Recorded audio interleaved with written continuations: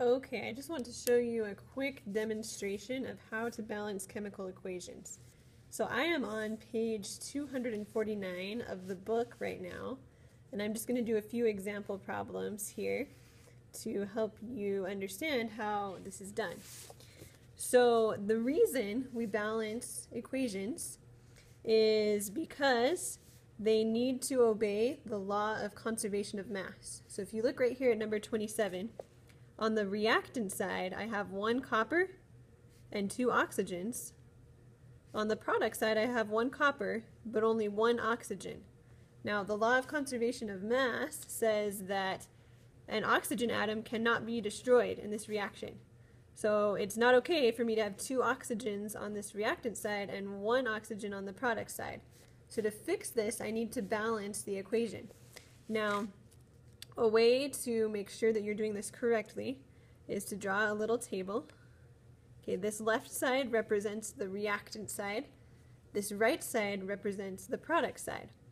And I'm going to list every single element that I find in the equation. Now they're going to be the same elements on the left reactant side as they are on the product side. And now I'm going to write down how many of each element I see on each side. So on this left reactant side, I see 1 copper and 2 oxygens. On the product side, I see 1 copper and 1 oxygen. Okay, so I need to balance this. I need this to become a 2 to match this. So the only way you can change the numbers of elements is to add coefficients. A coefficient is a number that goes in front of one of these molecules. You cannot change the subscripts, that's these little numbers right here. You can't add numbers in between, so I can't add a 2 in front of this oxygen. I can only add a 2 in front of here. Okay, so now I have a 2 in front of there. This 2 affects both the oxygen and the copper. So now over here on this side, I have 2 coppers and 2 oxygens. So my oxygens are balanced, but now my coppers aren't balanced. That's easy to fix though. I can just go over here and put a 2 in front of that copper. And now that is a balanced chemical equation. Alright, let's move on to a harder one. Let's look at number 31. Alright, so again, we can see this isn't balanced because I've got 1 AS arsenic on this side and 2 on this side. So I'm going to make that same chart that I made for the other one. So we have arsenic, chlorine, hydrogen, and sulfur. On this side, arsenic, chlorine, hydrogen, sulfur. Okay, and it's actually probably a good idea to do this in pencil. I'm being a bad example and doing it in pen, but if it's in pencil, then you can erase things if you put the wrong coefficients. So that would be a good thing to do. On the reactant side, I have 1 arsenic, 3 chlorines, 2 hydrogens, and 1 sulfur.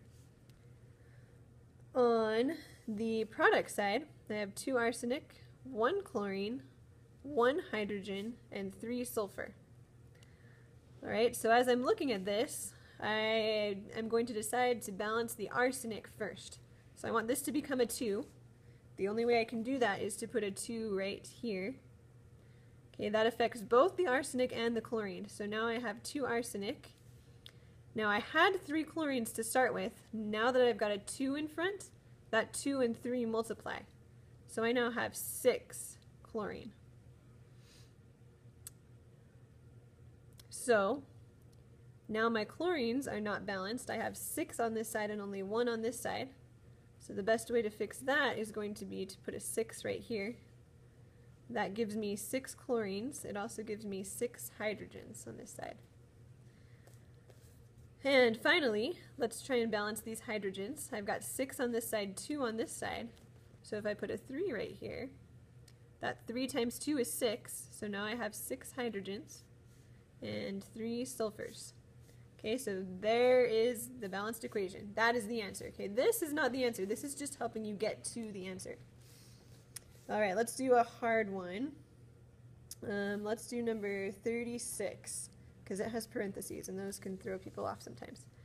So number 36, right here, I have aluminum, hydrogen, sulfur, and oxygen. Over here again, I have aluminum, hydrogen, sulfur, and oxygen. It's a good idea to write these in the same order on both sides so that you can compare them easily. So on the reactant side, I have 1 aluminum, 2 hydrogens, 1 sulfur, and 4 oxygens. Over here, I have 2 aluminums, because there's a 2 there, 2 hydrogens. Now, there's 1 sulfur right here, but see how there's a 3 outside the parentheses? That 3 distributes to both the oxygen and the sulfur. So I have 3 sulfurs. And then since there's a little 4 by the oxygen and a 3 outside of it, those multiply together, just like they would if you were in math and you were distributing something into parentheses. So it's a 12. Now, to go ahead and balance this, I see I have 2 aluminums here and only 1 over here, so maybe I might put a 2 right there.